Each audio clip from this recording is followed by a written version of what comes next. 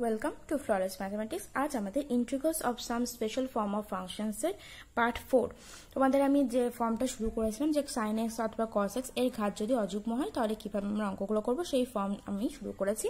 তো আজকে তার শেষ বলতে দীর্ঘ শুধু একটা অঙ্কই বাকি আছে, সেটা হচ্ছে 18টা। তারপর আমি ফর্ম 2 শুরু করব এবং আজকের ফর্মটা হবে যে sin x এবং cos x এর ঘাত যখন যুগ্ম, এটা অযুগ্ম রিলেটেড আমরা অনেকগুলো অঙ্ক করলাম, এরপর হবে যুগ্ম। তো একটাই অঙ্ক যেটা বাকি ছিল, তোমাদের বাকি সব করানো হয়ে গেছে। এদিকে অতি সংক্ষিপ্ত 2, 6, 12 এগুলো হয়ে গেছে, সংক্ষিপ্ত 1, 2, 8, 14, 19 এগুলো হয়ে গেছে, দীর্ঘ 18টা শুধু বাকি ছিল, এটা আমি কমপ্লিট করাবো। ঠিক আছে, তারপর আমি সেকেন্ড ফর্ম শুরু করব।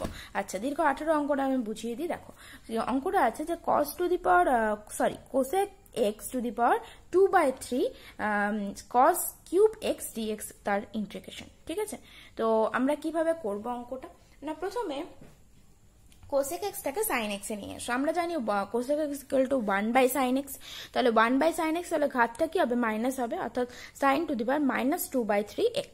ঠিক, আর cos cube x টাকে যেরকম ভাবে আমরা এতদিন ফর্মুলায় জানি যে একটা আলাদা করে আরেকটাতে আমরা বসাবো, মানে cos square x into cos x, আর cos square x আমরা কি বসিয়ে থাকি না 1 - sin square x, এগুলো আমাদের সমস্তটাই জানা। তো ঠিক সেরকম ভাবে আমি বসিয়েওছি। তাহলে আমরা কি করেছি দেখো, এখানে না sin to the power -2/3 দিয়ে আমি দুটোকে গুণ করে দিচ্ছি। গুণ করলে কি হবে, এখানে 1 আছে মানে সেটাই থাকবে, আর এখানে মাইনাস ইনটু যখন হয় তখন কি হয় না, ঘাতগুলো যোগ হয়, তাহলে -2/3 + 2। ঠিক, x cos x dx কত আসছে না sin to the power -2/3x sin to the power 4/3x, আর কত আছে cos x dx। এরপর আমরা কি করি অঙ্কগুলোতে না, আমরা sin x টাকে z ধরে নিই। এই ধরনের অঙ্কগুলো আমি করিয়ে দিয়েছিলাম তোমাদের খাতায়, তো সেখানে আমরা এরকমই ধরেছিলাম কি না sin x টাকে যদি z ধরি তাহলে কি হয় না cos x dx টা আমাদের dz চলে আসে, তাহলে cos x dz এলো। তো এরপর আমরা মানগুলো বসিয়ে দিলে কি আসে দেখো, sin z to the power -2/3 - z to the power 4/3, তাহলে তার ফর্মুলা কি হয়ে থাকে, n+1 মানে -2/3 + 1 ডিভাইডেড বাই -2 + 1 3/1, আর এখানে z to the power 4/3 + 1 divided by 4/3 + 1। Calculation করলাম, ক্যালকুলেশন করে কি আসছে দেখো, 3 × z to the power 1/3 - 3/7 × z to the power 7/3। z কাট কি ধরেছে sin x এ, তাহলে sin to the power 1/3x - 3/7 sin to the power 7/3x + c। ঠিক, তাহলে এটাই আমাদের আনসার। তাহলে আজকে আমাদের কি হলো না, ফার্স্ট ফর্মটা শেষ হলো। ঠিক, খুব দ্রুতই আমি অঙ্কটা বুঝিয়ে দিলাম, কারণ এই ধরনের অঙ্ক আমাদের অনেকগুলো হয়ে গেছে। যারা আগের 3টে ভিডিও দেখেছো তারা বুঝেছো আশা করছি। আচ্ছা, এরপর আমরা কি করব না, ফর্ম 2 শুরু করব। কি বললাম যে আজকের ফর্মটা হচ্ছে, এটা আগেরটা ছিল অযুগ্ম আর আজকেরটা হচ্ছে যুগ্ম। তো sin x বা cos x এর ঘাত যখন ইভেন মানে যুগ্ম, তখন আমরা কি করব, আর আগেরটা ছিল অড, তাই তো। তাহলে এখানে আমি তোমাদের চ্যাপ্টার রিলেটেড দেখেছি, অনেকগুলো অঙ্কই আছে বলতে ইন দ্যাট সেন্স আমার যেগুলো মনে হয়েছে যে করিয়ে দিলে তোমরা বাকিগুলো করে নিতে পারবে, তো সেগুলো আমি নিয়ে এসেছি। দেখো অতি সংক্ষিপ্ত 3-এরটা ফার্স্টে, অতি সংক্ষিপ্ত থেকে আমি এই চ্যাপ্টার শুরু করেছি। আচ্ছা, তাহলে অতি সংক্ষিপ্ত 3 আমি করাবো। অতি সংক্ষিপ্ত 3-এরটা, 3-এর অঙ্কটা কি আছে দেখো না, cos to the power 4x dx তার ইন্টিগ্রেশন, এটা হচ্ছে 3-এর অঙ্কটা আছে, তাই তো। এখানে আগেরটাতে যেমন একটা করে আরেকটাতে আমরা সূত্র বসাচ্ছিলাম, মানে cos cube x থাকতো, তাহলে cos x আলাদা করে cos square x এর জায়গায় 1 - sin square x বসিয়ে দিচ্ছিলাম। এখানে কি হবে না, cos to the power 4x টাকে নিয়ে আমাদের ভাবতে হবে। কোনটাকে নিয়ে, cos to the power 4x টাকে নিয়ে কিভাবে করব না, আমাদের cos to the power 4x এর ওপর কোনো ফর্মুলা আমরা জানি না, cos square x এর ওপর cos square x এর ওপরও জানি না, জানি হচ্ছে আমরা 2 cos square x এর ওপর, তাই তো। 2 cos square x, এটাকে যদি আমরা cos to the power 4 এর মধ্যে অ্যাডজাস্ট করতে চাই তাহলে কি আসছে দেখো, এখানে cos to the power 4 আছে মানে হোল স্কয়ার, তাহলে cos to the power 4 adjust হলো, এখানে কত আসছে দেখো 4 মানে থেকে যাচ্ছে, তাহলে 1/4 বাইরে রেখে দেবো, হয়ে গেল অ্যাডজাস্ট। ঠিক, এরপর আমরা কি যে করবো না, এটা যে সূত্রটা জানি সেই সূত্রটা বসাবো, মানে 1/4 × 1 + cos 2x, এটা আমরা জানি, তার হোল স্কয়ার।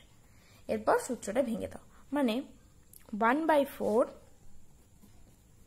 1 + 2ab মানে 2 cos 2x + b স্কয়ার মানে cos স্কয়ার 2x।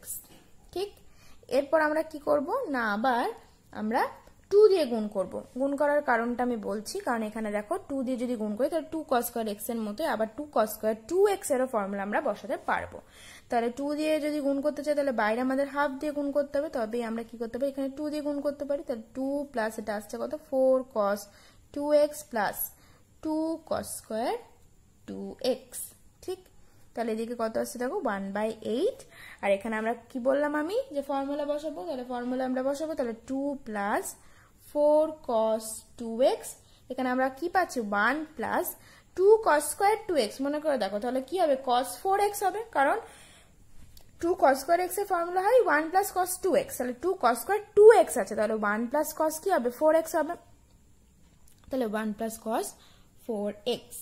এরপর এই জিনিসটা আমরা এখানে বসাবো, কারণ cos square to the power 4 থেকে তো আমরা এলাম, তাহলে এখানে কার ইন্টিগ্রেশন আমরা করব না 1/8 ইন্টু 2 প্লাস 1 আছে দেখো 3, এখানে দেখো 2 প্লাস 1 আছে মানে 3 আসছে, 3 plus 4 cos 2x plus cos 4x dx। এরপর আমরা কি করব না সব ফর্মুলা আমাদের কাছে জানা, সেই ফর্মুলাগুলো আমরা শুধু বসিয়ে দেব।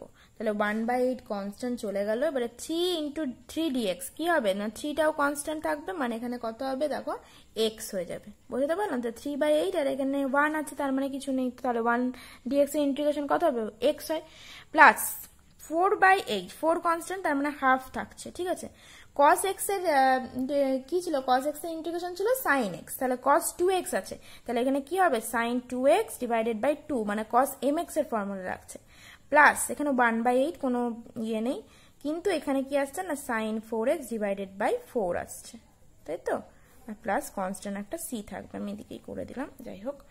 আচ্ছা, প্লাস কনস্ট্যান্ট একটা c থাকবে, তার মানে আনসার কত আসছে না 3/8x plus 1/4 sin x sin 2x plus 1/32 sin 4x plus c, এটাই হচ্ছে আমাদের আনসার, ঠিক। তাহলে আজ আমরা এই ফর্মটা শুরু করলাম, পরের দিন এই ফর্মটা রিলেটেড মানে অতি সংক্ষিপ্ত মধ্যে হলো সংক্ষিপ্ত 7 এবং 21 থেকে 25 অবধি সব অঙ্ক এই রিলেটেড, তো সেগুলো আমি তোমাদের বুঝিয়ে দেবো, ঠিক আছে। টাটা।